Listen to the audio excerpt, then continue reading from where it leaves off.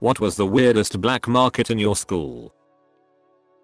Our middle school tried to start a reward program. It turned out to be a fail of epic proportion. Wolf bucks, names after our mascot. They were mini-sized dollars color-coded by value.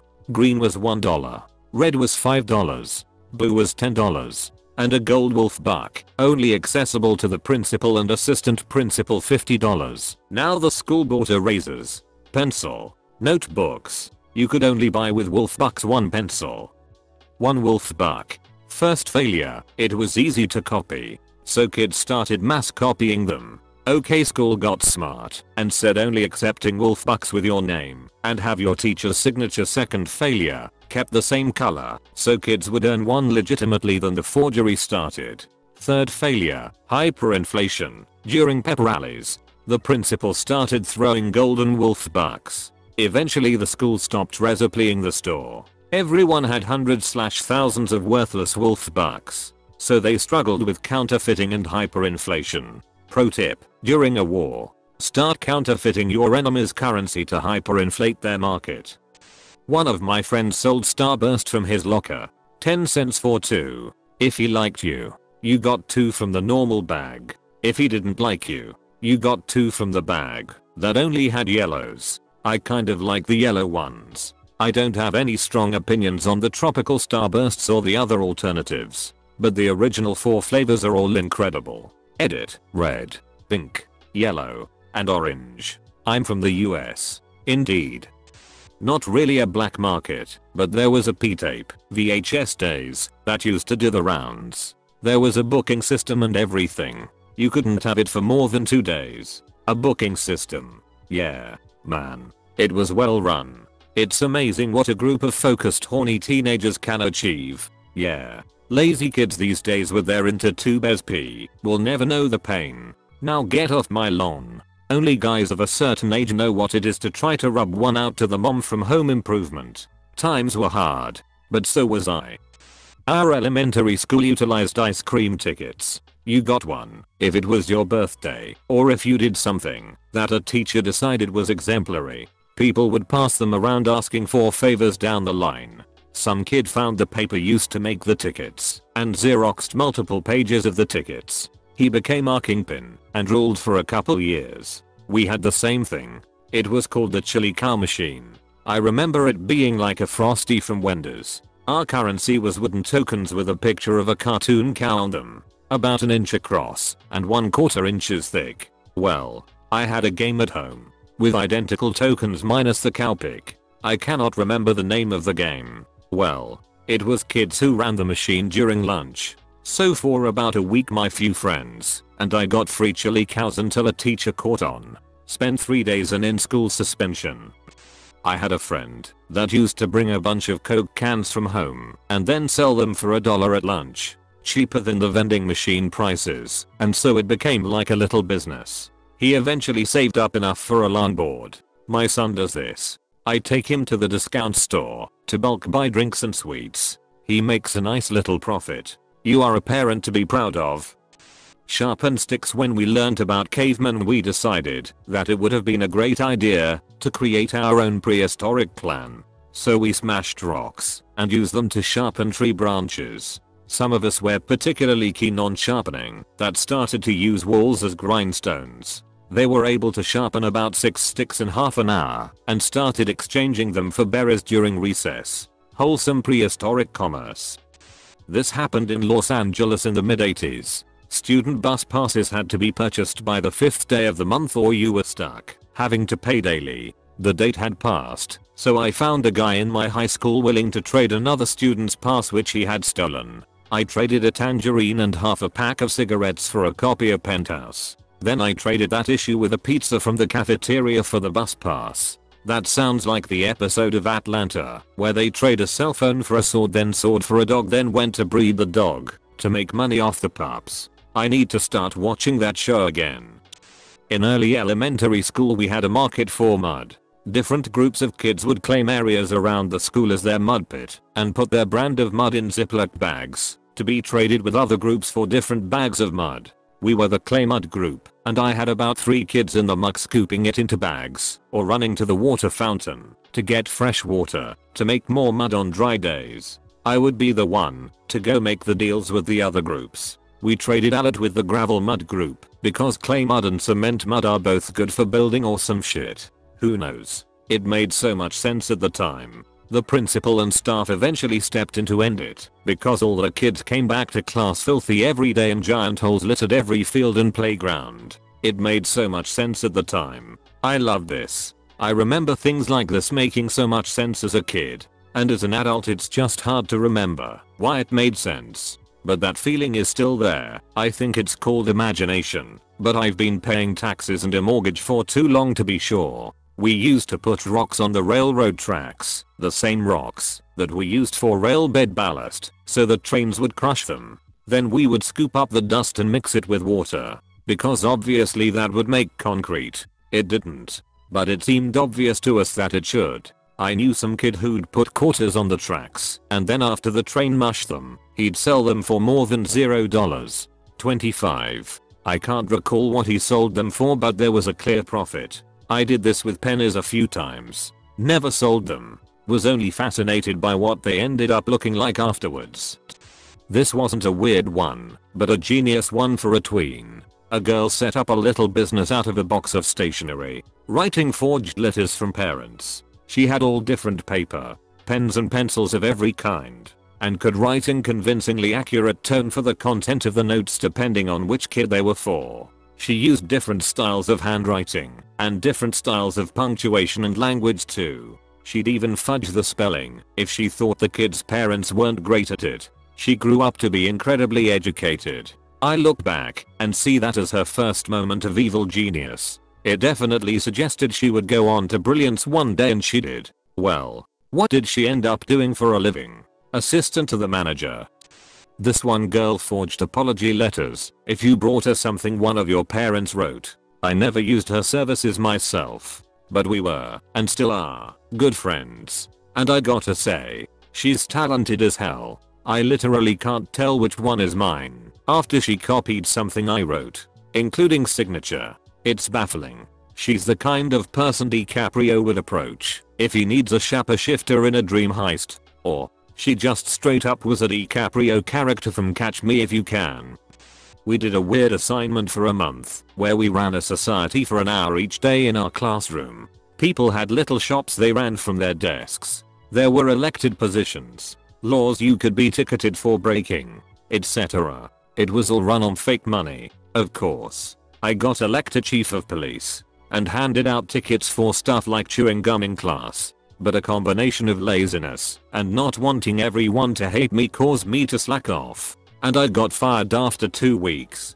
So I opened a shop instead and sold stuff, including gum, which in hindsight makes me like a cop who became a drug dealer. The final week of this rolls around, and there's an announcement at the end. All your money will be tallied up, any debts or taxes you owe subtracted, and any kid who wound up with a positive amount gets a pizza party.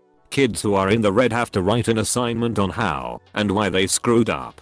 This electrifies the class. Missing out on a pizza party is a big damn deal when you're 10, and well under half the class is currently in the black. Tons of them had taken out big loans in the beginning to set up businesses, and had no way to repay them. Not me though. I'd been receiving a salary as a cop, and after being fired I just used the money I had accumulated to set up shop, and had no debts. Few in the class could say that, so I was sitting pretty. Soon I started receiving offers of real money on the playground for some of my fake money. You only needed to be $1 over zero to win, so I could spare plenty. Made $40 in actual cash. I think I charged $5 for 100 fake dollars, and got 8 people to accept. So I was a corrupt cop who became a drug dealer who became a money launderer, and won. So I definitely learned a lot about how society works. Edit. Since everyone keeps asking if this foreshadowed my future career, I must disappointingly admit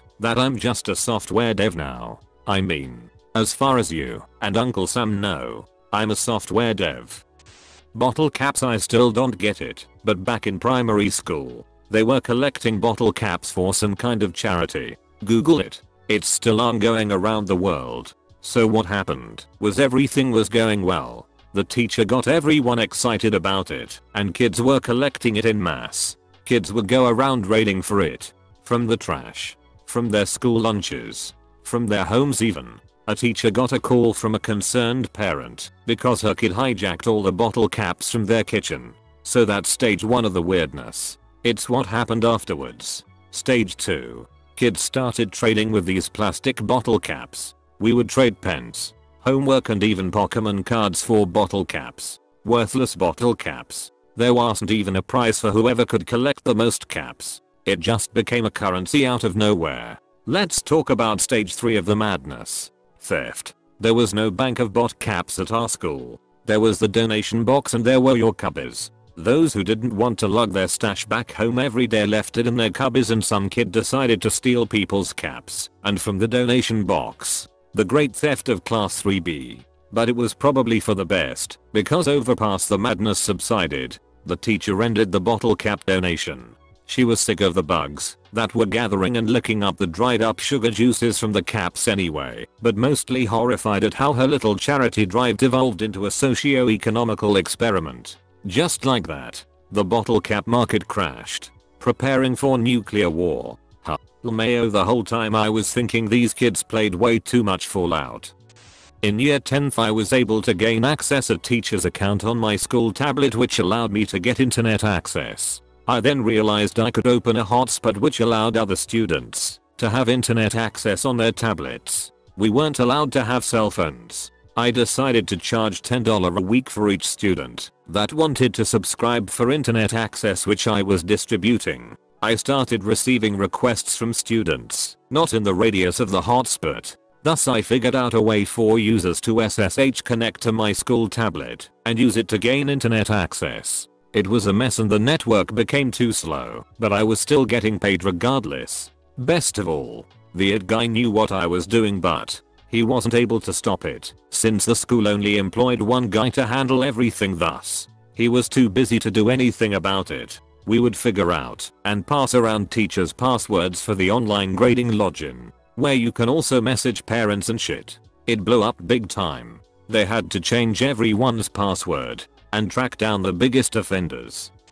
Harry Potter books. I went to a religious school where books that had magic or fantasy was banned. Parents of these kids were just as religious, so kids couldn't get them from their parents. Mom didn't care, and she let me buy a few for some friends, and then more kids started requesting them. Charged double for what they were worth, and the kids were more than happy to pay. Most popular requests were Harry Potter, Lord of the Rings and Cirque du Freak series. Edit also made money making customized covers for the books, so it looked like they were reading something else. Edit I should probably mention that this was a Muslim school. Not all heroes wear capes. Drawings. It started out as a joke. Some kids make beautiful drawings and trade them for other drawings. At one point we decided to give them a value. If a drawing was really pretty, let's say 8/10, we would number it with 8, and you could trade it for 2 fours apostrophe. There were kids that would not draw, but were chosen to write these drawings. At one point kids would trade snacks for beautiful drawings. This started in my class, and in a couple of days the whole school was doing this. My drawings were okay, but not great, and sadly I never got snacks to bring to school, so I had nothing to trade. So I decided to recruit other kids that were really good and would be their manager, so they had more time to draw. I had siblings in other grades, so I would contact them, so trade these in their class so there was more ground to collect snacks from. I also bargained with the kids that would be ratings the drawings, promising them a share of the snacks. My clients would share their snacks with me as payment for my services. I still remember those stupid horse flower drawings. Horse girls went nuts over these and would give anything for them. In high school I was the only kid in my year that knew how to download music to your phone. I would make a list of songs people want and would transfer these through Bluetooth. I would charge 1 cookie for 1 song. In high school I was the only kid in my year that knew how to download music to your phone. I could imagine one person figuring it out and either create competition or completely bring down the market. Noodle seasoning packets. Did you go to school at jail? I heard Loud Diamond Phillips was the Ramen King. Beef baby. I think I was 16 when this happened, but basically a bunch of guys bag and printing paper that looked like contracts with the top saying soul contract. They'd come up to some of the younger students and get them to sign the document to sell their soul for eternity and would pay them $2 to $3, converting to USD. We had a good laugh when some of the students became worried they actually sold their soul. LMAO kids are so delightfully strange. Salt. My school canteen doesn't have any salt with chips or fries to Americans, and people used to sell salt packets. The most expensive offer I could find was 50 pence for a packet or £1 for 3. Salt. Isn't there a tax for that? Diddle paper. It's colored paper with a mouse drawn on it, but everyone collected them, no matter how old, and there were hundreds of different artworks. People had folders with protective covers, and depending on the motive and rarity you wanted to trade, you could get 3 to 4 other motives in exchange. It was wild. I just googled it, and there are still collectors buying and selling them on the internet.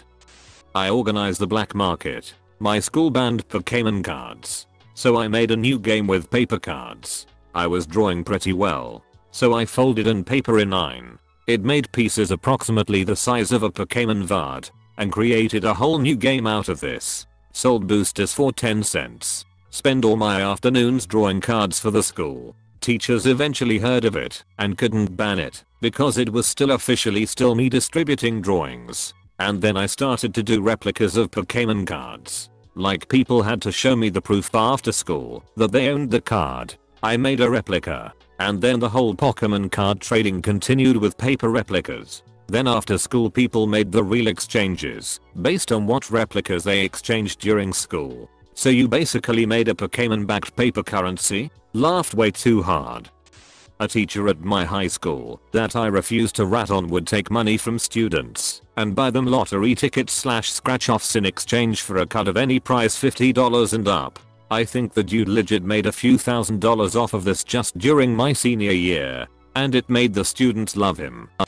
Mountain Dew and Pepsi had a contest where college names were printed on the inside of the bottle caps. If that school won the NCAA March Madness tournament, you could send it in for the jersey of your choice from any school. Suddenly, a black market for caps with blue chip schools was born. I remember selling a Duke cap for $10, then turning around and buying 10 drinks from the vending machine. It wasn't weird, but I sold protection when kids wanted to ditch. When the school announced openings in the attendance office, I had a half dozen of my friends rush over and sign up immediately. By the end of the day, we owned it. I charged $10 to $20 to ignore each truancy. Each morning, if we had clients, I'd hand a list and half of the cash to whomever was working that day. Word got around fast, but we were never caught. Your school had students keep track of other students' attendance? How did they get away with that? When school attendance / truancy is a legal matter, they were just doing the data entry from forms that teachers would turn in. It was pretty manual back then. Spicy sweet chili Doritos. This one kid would buy every single bag out of the vending machines and sell them for like double the cost. That kid's either going to Shark Tank or to prison for fraud. Actually the last I heard, he is in prison. But it's for possession of marijuana with intent to sell the mayo. A man of business I see. I was a businessman. Doing business. Not really black market but kinda. It was in the 90s and most people had a computer, but internet was still very slow when you had it. I was a teen and had managed to put my hand on a CD-ROM with 3p videos on it. The kind of CD-ROM that was offered with the magazine you could find on the highest shelf of the newspaper stand. I was starting to know all 3 videos by heart, so I decided to lend it to a friend, and then I kinda forgot about it. A few days later I noticed during the class that another unrelated person was lending my video to yet another guy. My CD-ROM was having a life of its own, moving from hand to hand, providing happiness along its way. I was very proud. I can finally answer one. I used to sell bags of sugar and Kool-Aid, like bootleg M sticks. Also sold red hot toothpicks I made from cinnamon oil. When I got into high school, my family was one of the first to get a computer. I made a killing from printing out fake report cards. I was quite the entrepreneurial little shit. Well, it was glue to get high on, but it has a weird story behind it. The school district gives out a mandatory anonymous quiz-like thing every other year. Basically, it asks you how safe you feel on campus, how close you are with the teachers, do you need help with schoolwork. The standard stuff to say they care when really they are only using it to slip in a question or two that they really want to know the answer of, but it's under the guise that they want to know about everything. Anyway, one of the sections they just added that year was about drugs. There had been reports to them of a drug problem in our school and in 2 others. So they asked the typical have you ever felt peer pressured into drinking beer, wine, or any alcohol type things. And one of the questions was, have you ever felt the desire to inhale glow in order to feel high, or something to that effect. Everyone was so surprised at that question. And immediately after the test thing was over we had our lunch break. So what do you know, everyone's trying to get their hands on the school's glue supply to see if it actually worked. And by the time our next period started, I think it's safe to say that a third of the school was high. So yeah, now there's a glue black market at that school. You can just about always find them in front of the school office too, which I think is just asking for trouble, but hey, nothing bad has happened to the kids who are doing it, so I wonder if test scores have steadily gone down and there's some office admin wondering why, and also why they can never find glue. Fake kids. Was that a deep web school? Lol, nah, basically a couple of us knew a guy who would make it. They'd charge like $10 to make it. My friend and I changed other people $20 to make a profit. We were the only ones who knew this person made them in our school. How long ago was this? My buddy in the early 2010s was selling them for $80. Yeah, these are the cheapest fakes I've ever heard of. Graduated high school in the mid-zeros. They were 84 friends hundo for randoms.